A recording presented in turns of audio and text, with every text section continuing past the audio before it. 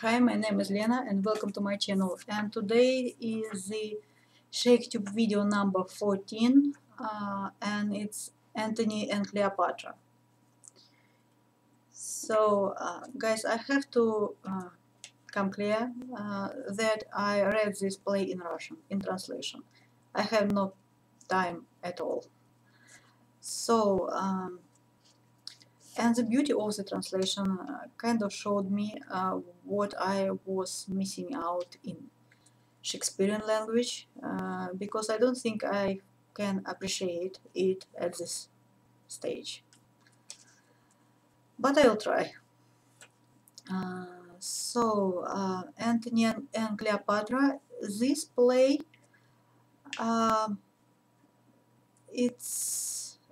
I think it's a tragedy, but it might be a historical play.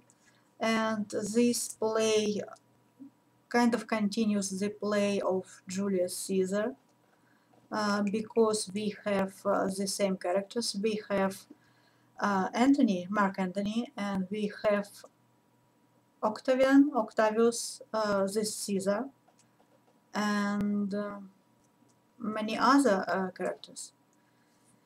So this play reminded me at the same time of Richard II and of Romeo and Juliet. So we have Antony and Cleopatra. Antony left his wife and he is living with Cleopatra in Egypt. And some think that he is not as loyal to Rome as he used to be. And we have Octavius Caesar and all those characters around him. Also Lepidus, who is the third person of Triumvirate. I'm sorry, guys.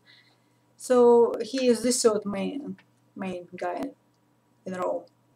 It's a very strange idea to have three leading people instead of one. But anyway, so the storyline, it constantly shifts between Egypt and Rome, and sometimes it even takes place in Athens. So I didn't really get it. I know that Shakespeare wasn't famous for his historical accuracy, and I don't think that all this happened the way he describes. But his main idea is kind of that Cleopatra was to blame for everything, for the fall of Mark Antony, for, of course, it's a Shakespearean tragedy, that means they killed each other at the end of it. And why it reminded me of Richard II, because as soon as Mark Antony was dead, Caesar was telling how much he grieved about this fact, how much it saddens him, how much grief it gives him. So he wanted him dead, and then he grieves. It's like Richard II. And this stupid thing, several things, I suppose, when Cleopatra pretends to be dead because she's afraid of Mark Antony's anger, and when he kills himself, and then she kills herself, that's very much reminded me about Romeo and Juliet. At the same time, reading this play, I kind of get the idea that they all were dead because Octavius Caesar wanted to rule alone. He wanted to become an emperor, which he did after he got rid of Lepidus and of Mark Antony. Well, it was a very strange play, but it was interesting nevertheless. And I don't really understand the character of. I didn't really understand the character of Cleopatra. She was kind of very unstable. Some, I don't know. She was kind of constantly changing her allegiance, changing her, I don't know, ideas.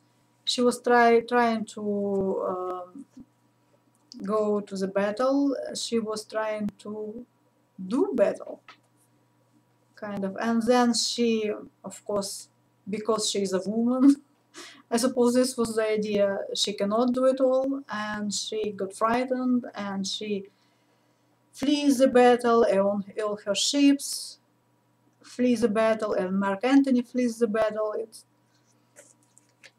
I don't know. I kind of liked it, and I liked the translation of the language. It was beautiful. I'm so sorry that I cannot appreciate it in original. I will try. I will be reading, I don't know, in the evening, one scene of one play. Well, I don't think I have anything else to say. Thank you for watching. Goodbye and happy reading.